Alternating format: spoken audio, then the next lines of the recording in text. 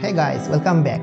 So if you have seen this video and now you want to buy a laptop and you are thinking, hey, which laptop would run this thing perfectly, then this video is for you. And there are probably two sections, and one section is Apple laptop and other section is Windows laptop. So Apple laptop, I'm sorry, I don't know anything about it, but again, Apple laptop, because it's costlier, around 85 plus, I guess M1 processor is coming right now, so it can run anything, but still research on your own if you want to go for Apple laptop. But I would recommend you to buy a Windows laptop only, because you will be saving a lot of money. So let me give you a quick idea like how to decide on which laptop you should buy, because buying a laptop would be a 2, 3 or 4 year you need to use that laptop, so you need to think a lot about buying a laptop, and I also did the same. So let me help you on it. To use any EDS tools, maximum of them you need a Linux environment, right?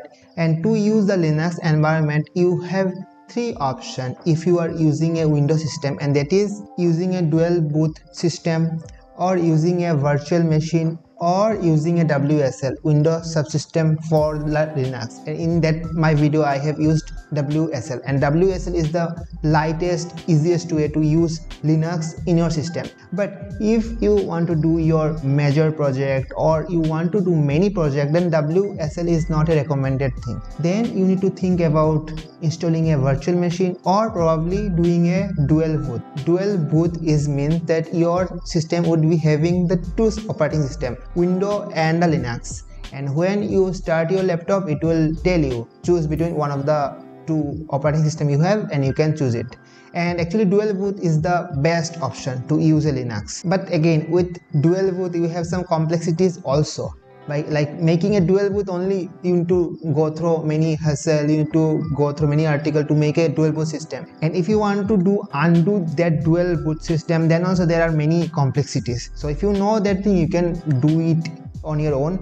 But maximum of people, they use the virtual machine on a Windows system, right? And for virtual machine, your system need to be capable of running two operating system at the same time. So what are the things we should consider before buying a laptop, so that we can use a virtual machine and we can also use all those EDS tools? See, if you don't want anything like touchscreen, lightweight laptop, 360 flexible laptop, then any laptop between 30,000 to 45,000 range, any laptop could run all the required VLSI open source EDA tool. And there you just need to remember these few things, and that is, first and foremost, your laptop should be having a 8 GB of memory. If you buy a 4 GB RAM laptop, then you should see that you could upgrade in a later time.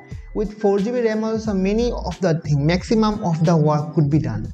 But still in future, to make it future proof, you can buy a laptop which have a 4 GB RAM, and probably you will get it inside 30,000 or around 35,000. But it should have an upgradation option, because in the RAM we have dual channel. So if one channel is free and it is not soldered to the motherboard, that RAM, then you can easily open your laptop back and you can easily upgrade it. Like you can buy one 4 GB RAM stick and you can upgrade it to 8 GB. But if you don't want to do this hassle, then go with a 8 GB of RAM, right? 16 GB is great, but for our purpose we don't need 16 GB. 8 GB is sufficient for now. For next 2, 3, 5 years, 8 GB is sufficient. After that, the most important thing, and that is go for SSD, solid state disk. Your hard disk should be solid state. Just go for 256 SSD, and recommended size is 512 SSD disk. Now what should be the processor? Processor could be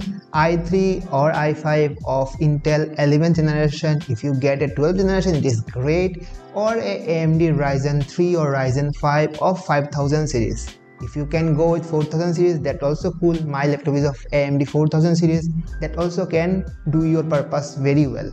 And between Intel laptop and AMD laptops, performance are little here and there. We don't need to go deep about those things, but their price keep on changing. So I'll give the link on the description about those laptops, and you can see the real-time price and you can buy any of them. Now one important thing, and that is your screen size of laptop should be 15.6 inch, because when you will do the layout things, schematics things, or probably scripting coding. That time a 13-inch or 14-inch, it's little smaller. My laptop is of 13.4 and it is smaller, but I can eliminate that discomfort thing because I have an external monitor. So if you have or you want to buy external monitor, then you can go for 13.4 or 14-inch. But hey, not required, right? Why should go for a 14-inch? Go for a 15.6-inch. It would be little heavier on the weight, but hey, you are not a old man. You can handle that extra weight. And dedicated graphics card not required. We are not going to play any game. If you want to play any game, you can go for your own search. But here we are not discussing about those things. The inbuilt graphics card is enough to handle all our power tasks. And in some other way also you can save your money, and the way is that go for a Linux or DOS version of the same system. Don't go for Windows. If you go for Windows, you need to pay 5,000 to 6,000 more.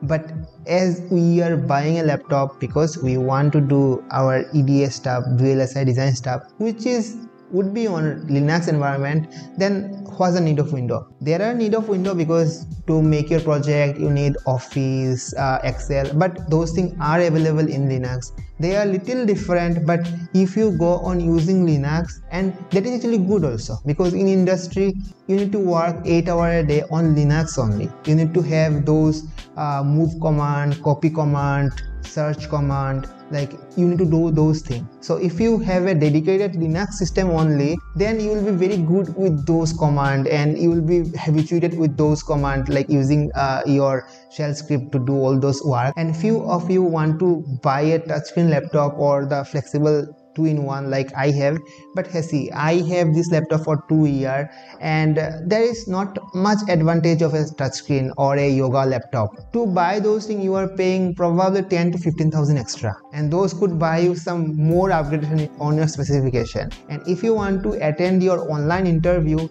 touchscreen laptop is great, but hey, again, you can just pay more 3 to 4,000 to buy this equipment. Using this equipment also you can write on your screen to explain the thing in your online interview nicely. So don't go for those touchscreen if you are in tight budget. So check out the description, there I have given you all the budget oriented laptop links, like under 30,000, 40,000, 50,000 or 50,000 plus. Check out those links and compare the pricing between all those options and get the best laptop of your need.